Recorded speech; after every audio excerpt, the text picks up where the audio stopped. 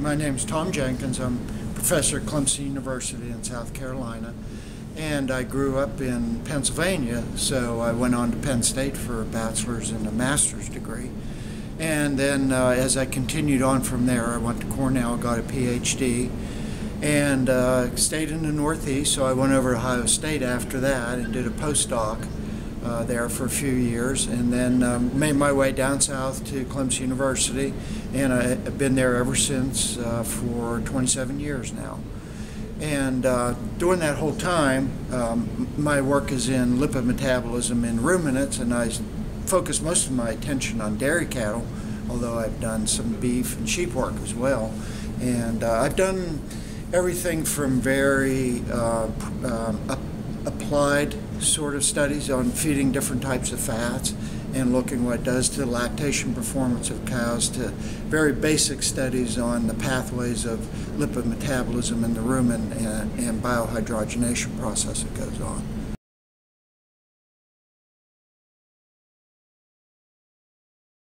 Yeah, it was a couple years ago that I got pulled into this because some work at Washington State was showing an improvement in milk fat percentage or content from feeding potassium carbonate. And several people came to me and said, well, we know that milk fat content is connected to the rumen production of some bioactive lipids. Can we find any evidence that feeding potassium is changing these bioactive lipids? So I ran some continuous culture fermenter work, and where we put increasing dosages of potassium carbonate into these fermenters. And sure enough, as we increased the dosage of potassium carbonate, we saw a shift in the type of these bioactive lipids that are produced there. And we call those bioactive lipids CLAs.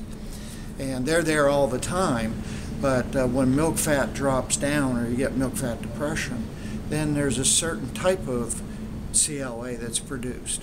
And we noticed that as we increase the potassium, this so-called, let me call it bad CLA that causes milk fat depression went away or went down, indicating to us that the reason these cows were responding to milk fat was because of the potassium carbonate cutting down on the rumen production of these CLAs that cause a problem.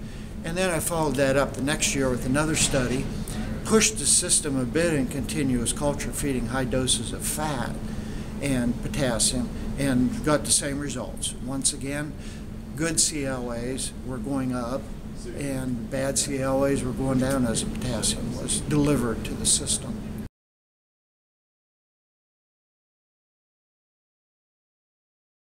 That was the third of our studies now, and it was an extension of the work we did so far to ask the question, does it matter what is the source of potassium?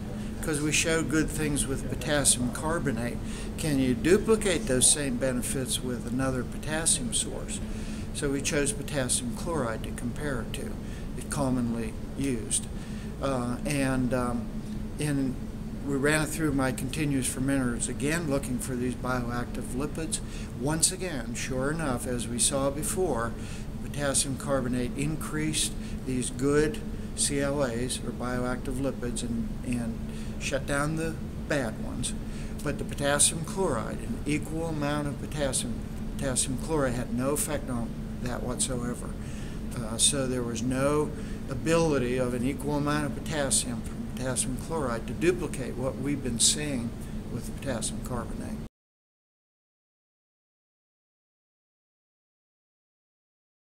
Yeah, well, I would suggest to them that first of all they keep up with this research because it's still evolving and still developing, and we're trying to learn the situations where potassium carbonate will work and be an asset to us and the situations that it might not.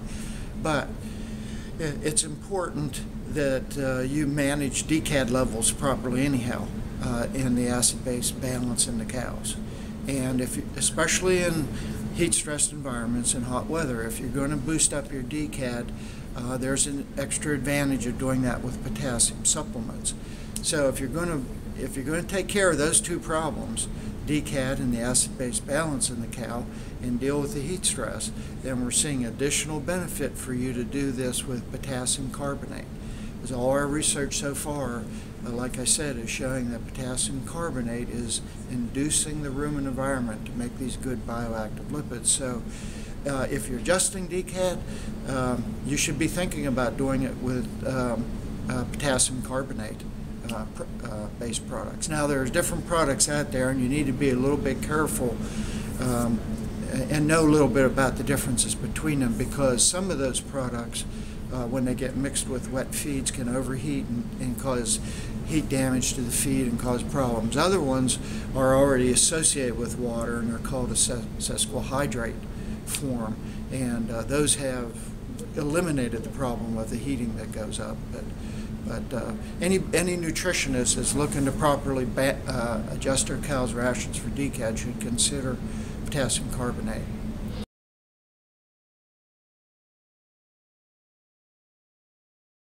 We're just excited to move on to the next one. The next one is just about already done, and we'll be talking about that soon, and for sure next year at the meetings. And I think it's going to yield us another real important part of the puzzle that's going to continue to support potassium carbonate as a good supplement for maintaining high milk fats in cows. So keep up with the research on this.